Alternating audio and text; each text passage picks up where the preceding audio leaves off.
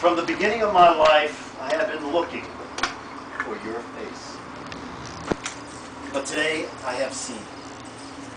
Today, I have seen the charm, the beauty, the unfathomable grace of that face I was looking for. I am bewildered by the magnificence of your beauty and wish to see you with 100 eyes.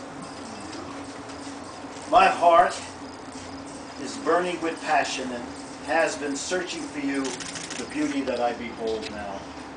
I'm ashamed to call this love human,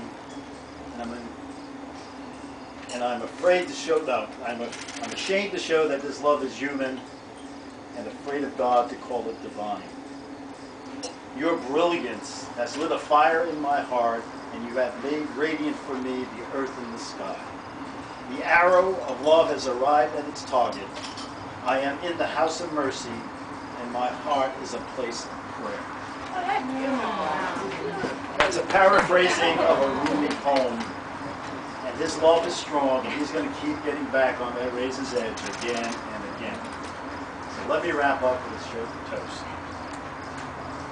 Amy and Jason, may you have, let's get that bit. May you have all the happiness and joy in your life. May your home be warm, full of food and wine to keep you smiling.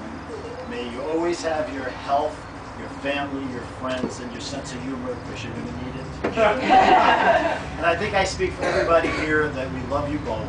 Hear, hear. Hear, hear, hear. Master time. To the other son, Jerry. Okay. Congratulations. Congratulations. Woo! Here.